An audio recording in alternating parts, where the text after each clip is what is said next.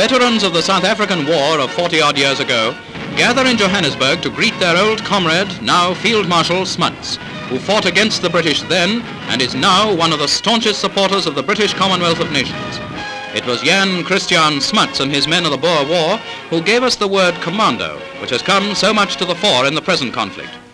They are here for a Unite for Victory parade, a call for even greater war efforts by South Africa.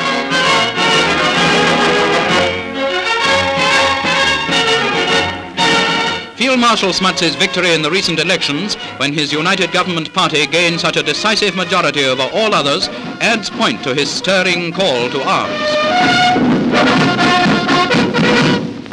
You see today what is probably the greatest military display ever staged in South Africa. It's a great recruiting drive. It is a renewed drive for war service and for keying up the spirit and the will of our people to a maximum effort in the further prosecution of the war. We know now that we can win, but we also know that the winning may mean the heaviest land fighting of the whole war.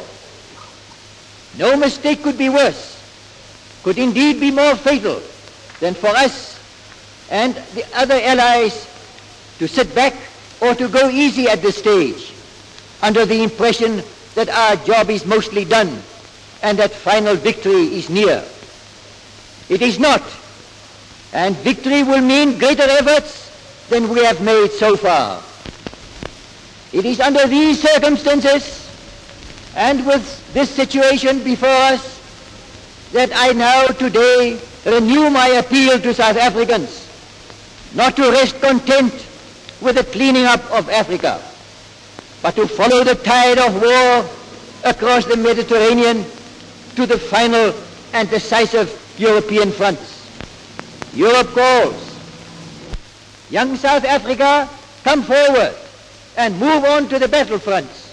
Unite for victory.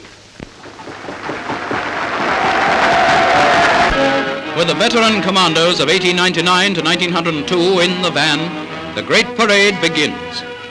Men and women of the Union Army and Home Front units provide an unforgettable spectacle for the vast crowd of 100,000, the biggest ever assembled for a South African event. It is particularly significant of the Union's military progress that the number of men taking part in this parade is greater than that of the entire South African Army at the outbreak of war.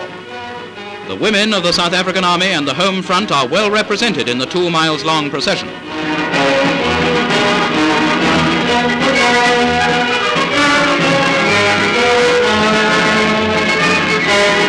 All members of the Union's fighting forces are volunteers, and out of a population of 570,000 European males between the ages of 20 and 60, 190,000 have volunteered for full-time service. That's 1 in 3 of the available population, a simply magnificent record. Some of the guns which helped knock Rommel for 6 in North Africa add weight to the appeal of Field Marshal Smuts for further efforts by the people of South Africa. A stirring call to all South Africans to unite for victory.